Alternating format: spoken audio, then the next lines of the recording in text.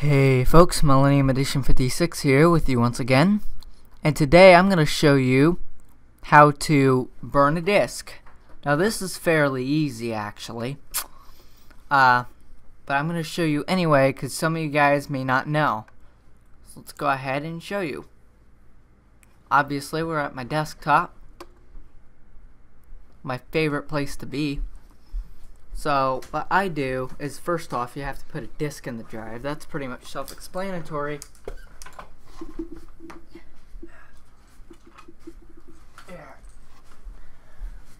And in this case, I have a Philips CDR, but you can also do RW disks.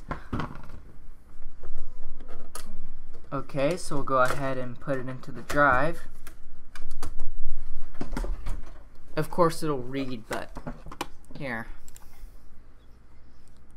Then you go to an app called Power2Go. Now this app is actually pretty cool. I have it in an audio recording because that's what this video is about. So you hit Power2Go, which is this app, and it wants me to upgrade.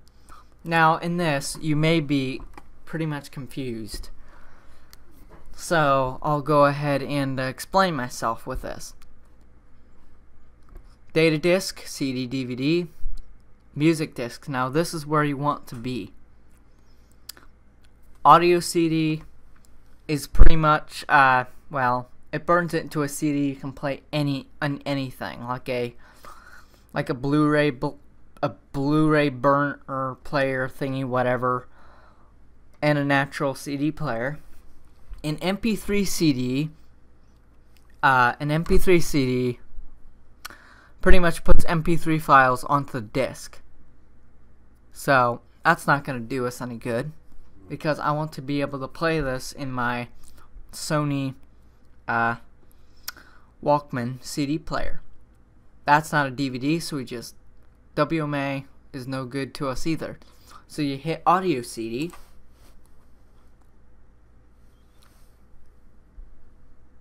and then I don't know why it takes so long, but yeah. Anyway, I'm gonna go ahead and compile my music, and then we'll start the burning process. And also, before you are done, make sure that your drive is showing up, which mine is.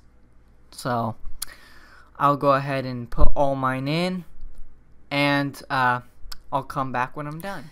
After that's all done, go ahead and first off, check and make sure via the thing that it doesn't go past 80 minutes. In my case, the size is exceeded, so I have to go ahead and get rid of a track, in which I'm just going to get rid of Billie Jean, since I really didn't intend on having that in there anyways. So we have 77 minutes. Go ahead and burn.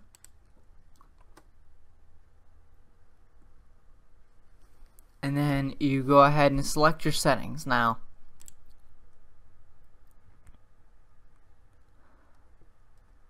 you can enable CD text, which I'm going to do.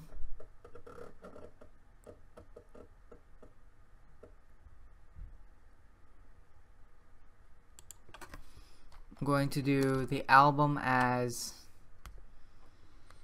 just album, and the artist is me. But you can do anything you want. If you want that as it is, you go ahead. Anyway, I'll go ahead and go to my burner. You can have maximum speed, but I keep it at maximum speed to make it quick. And enable the buffer. Now you do not have to do write simulations. This is only there so that way, like, it can make sure the disk is good, which in my case, my disks are good because they're brand new. And that's all. Hit burn,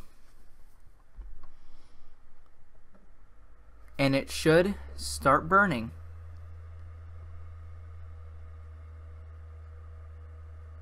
Now it'll take a little bit for it to write, so be patient.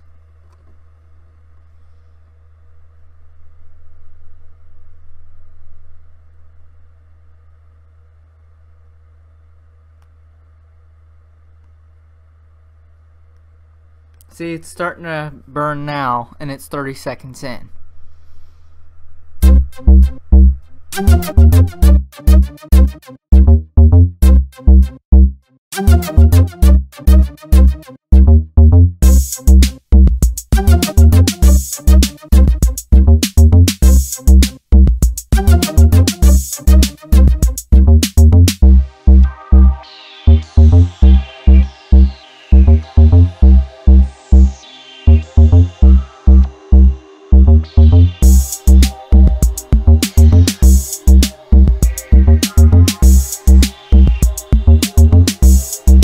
Okay, so when it is done, it'll pop the disc out of the tray. You go ahead and take it off, or take it out. And then, to make sure it's working, test it using your CD player. In this case, a Sony Walkman DE220. Really nice. I got it for $5 at a garage sale. Go ahead and put the disc in there. In my case, I'm going to be using my Bose speakers. So they have an aux input, so that way I don't have to use the connector that goes to the computer. So I'll go ahead and get that set up. I got it all rigged up, so here we go.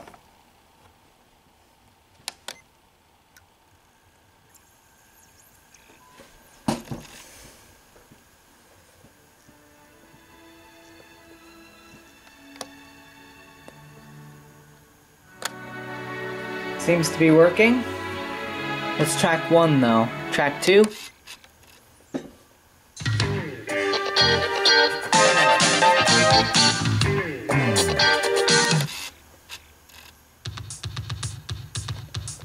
And